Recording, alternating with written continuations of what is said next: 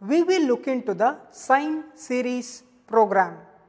The main purpose of this program is to compute sine of x using Taylor series approximation method given by sine of x equals x by 1 factorial minus x cube by 3 factorial plus x to the power of 5 by 5 factorial minus x to the power of 7 by 7 factorial plus etc.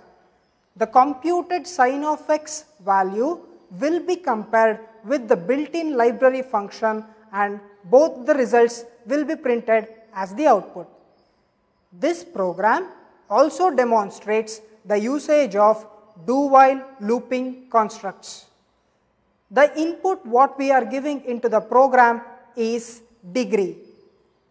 The output what we are getting is the value computed from sine of degree. Now, let us look into the logic of this program. The logic of the sine series program is as follows. The Taylor series approximation method, the standard formula for sine of x is given by x by 1 factorial minus x cube by 3 factorial plus x to the power of 5 by 5 factorial minus x to the power of 7 by 7 factorial plus so on. Here we need to carefully observe that each and every time takes an alternating plus and minus signs, and this entire term which constitutes of a numerator part and a denominator part is togetherly called as a term. Here in the numerator we can observe that there is a rise in power of degree 2, and in the denominator the corresponding factorial will be there. That is, for x to the power of 1 the denominator is always 1 factorial, for the x to the power of 3 the denominator is always 3 factorial and so on. Now, as we discussed earlier, this program deals with do-while looping constructs. Let's look into the syntax of the same. Here, the do-while is a looping construct which executes a set of statements inside the do block at least once before checking for its condition in the while part. In our program, we have the code to look into the same. Here, as I discussed here, this part is known as the do part, and while the condition is checked at the last. How exactly does it works? The first line is term equals num by denominator. As I told you, each and every term is a combination of numerator by denominator. Next, numerator equals minus numerator into x into x. This minus is due to the alternating sign of plus and minus in our each and every terms with an x and x. Two x's multiplying results in x square, which rises to the power in every 2 times.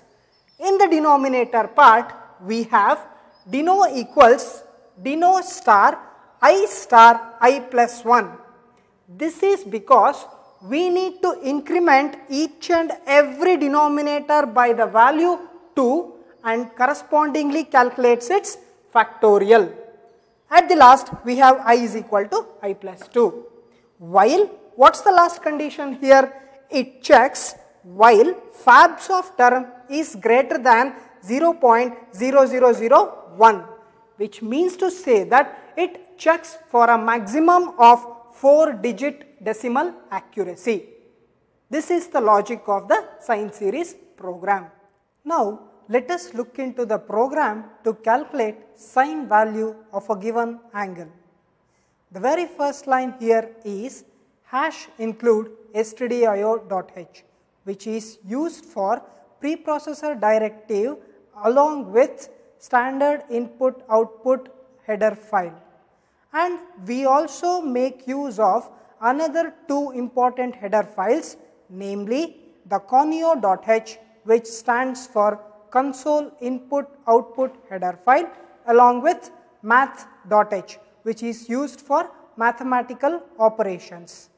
After this, we have a very important preprocessor directive which is used as symbolic constant.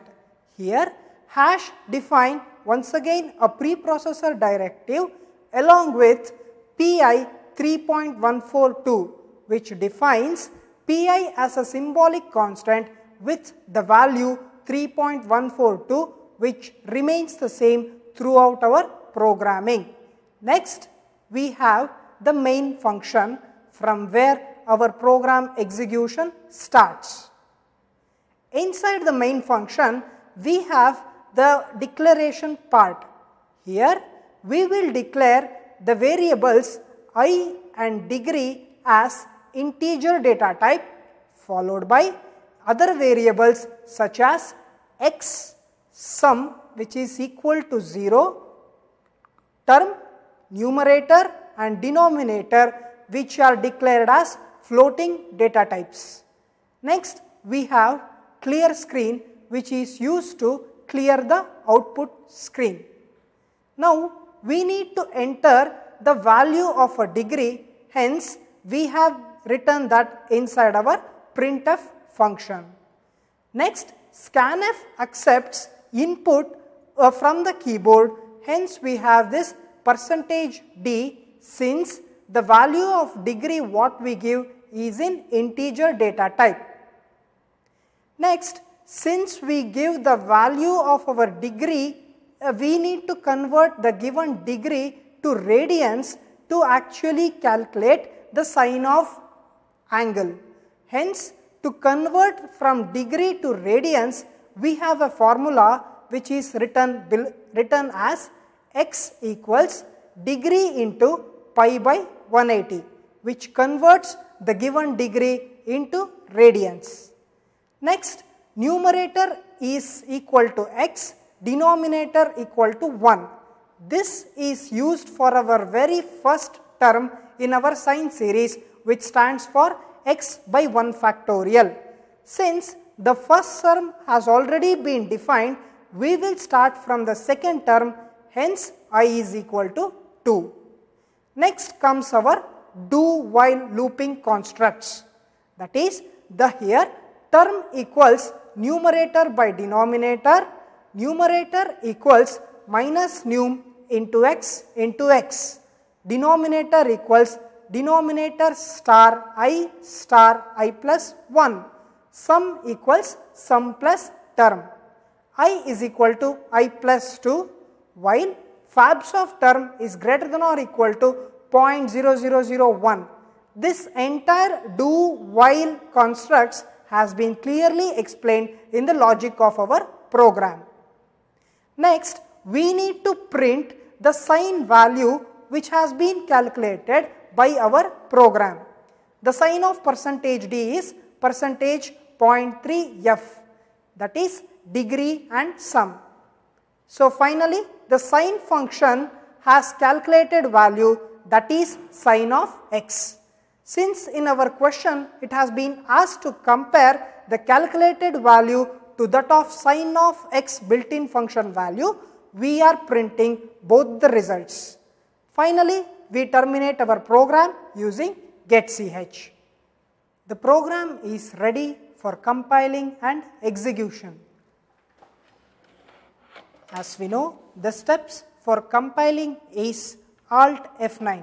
Since there are no warnings or errors, we can see 0 warnings, 0 errors. Next, the step for execution or running of the program is Control F9. Here, it asks us to enter the value of a degree. Now, let us enter the sine value what we want to compute as, say, 30. The value of sine 30 is 0.5.